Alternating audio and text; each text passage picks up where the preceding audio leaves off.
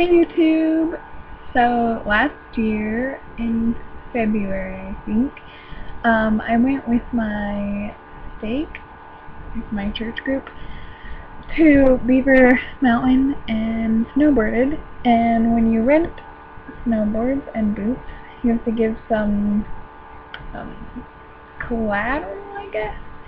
So I gave them my license, and after we were done snowboarding and I took my stuff back, the person had put tape on it, and so when I took the tape off, it took like I don't know what it's called, but it took the cover off of my license, so it slowly started to fade. And so like a week ago, almost a year later, I decided that I needed a new one because there were parts that were so faded you couldn't.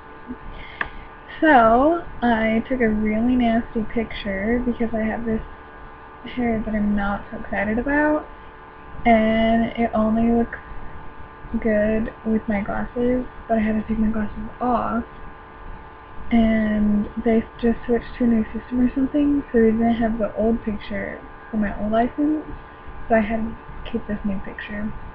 And it took like a week to get here, so maybe. Anyway, I just got it today. And yeah, it took a week because they have to but send them in the mail from the capital. The capital of Idaho, Boise.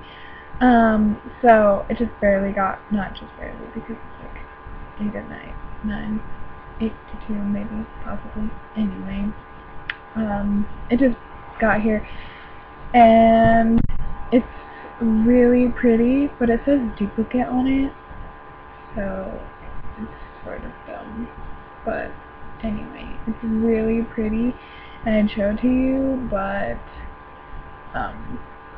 that's possibly really bad. And yeah.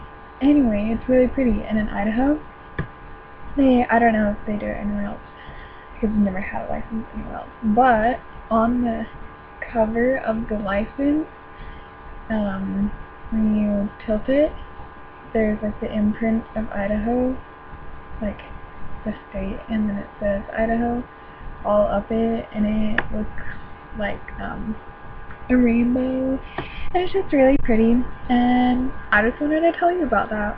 So be careful when you go snowboarding and they ask for collateral and you give them your license. Make sure they don't tape it onto the paper. When I go snowboarding again in February, totally gonna make sure they don't tape it, like remind them of the situation, because that was bull honky. Anyway, I'll see you guys tomorrow, and thanks for watching. Bye!